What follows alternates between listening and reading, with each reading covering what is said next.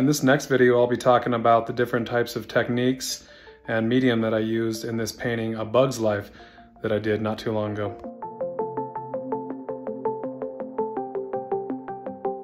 All right, my preferred medium in painting is typically oil, although I do paint in acrylic from time to time, especially while ideating. I tend to paint in oil for more of like a finished product and or a larger painting, especially if I'm going to be doing any type of blending.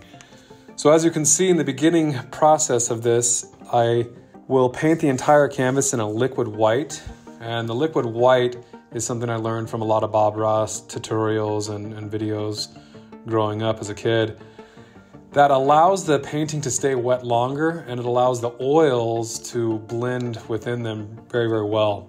So it creates and allows like gradients, and especially really, really good for clouds, skies, even landscape foregrounds as well. But typically the best results you're going to see in skies. So I usually will start with the very, very, very background part of any painting. It usually will be the sky and some elements of the landscape. You always want to start with whatever's going to be in the furthest part of the background in any painting. Then I go ahead and start to blend in clouds.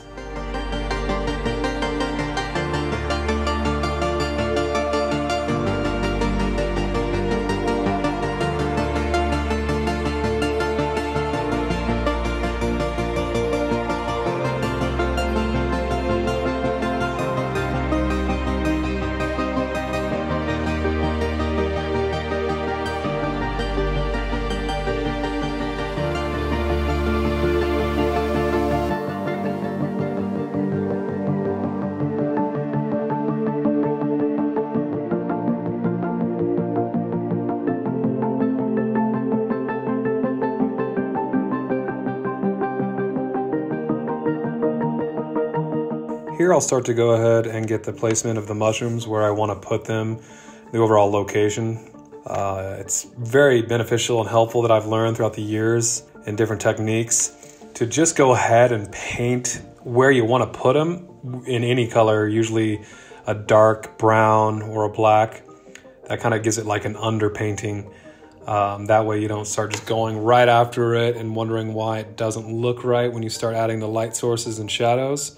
It's helpful to already have the kind of back painting of the dark location of that object, and then you can go ahead as it dries in multiple passes, adding light sources and adding different shadows, because oftentimes it will take multiple passes and multiple layers of paint, multiple days before it starts to come to life.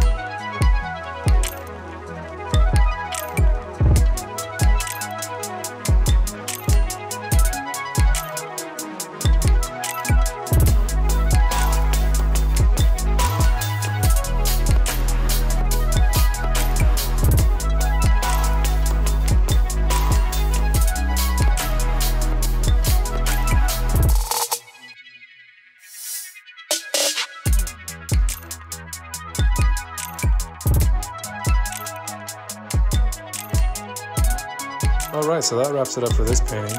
I went over just some basic techniques within the background of the sky, object placement, and foreground.